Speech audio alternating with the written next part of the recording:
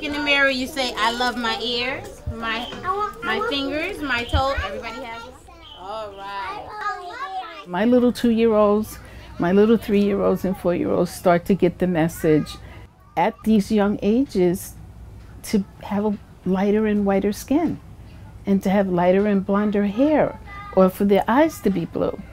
And what else? I want them to know your skin is beautiful, your hair is perfect, your eyes are just the way they should be.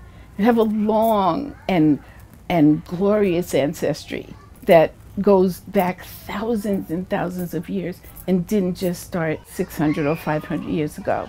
Your nose? Okay, Nathan said, I like my nose.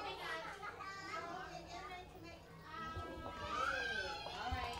What do you like about yourself, Fred? We are not afraid of using the word race. And when you're 2, 3, 4, 5, we really have to work super hard in order to help explain some of the things that have happened to us. Draw a round circle for our brown face.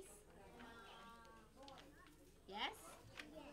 Every month we choose a theme, and then we go through some aspect of the African or the indigenous experience. We will not mention or talk about Columbus.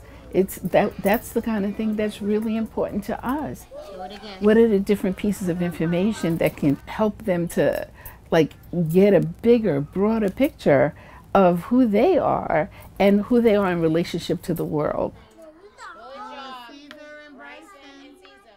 Draw the circle and color it in. To have a school like this, it's very hard for people to get on board or to agree that it's okay.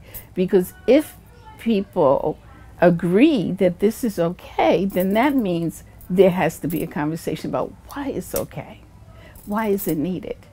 Why do we have something like this, period? Instead of us being able to all be together in the great melting pot of the United States. You know, it's because we are a suffering people. And this is an opportunity for us to offer something to our little ones that says, you know what, you're really good. Don't believe those messages because they're not accurate.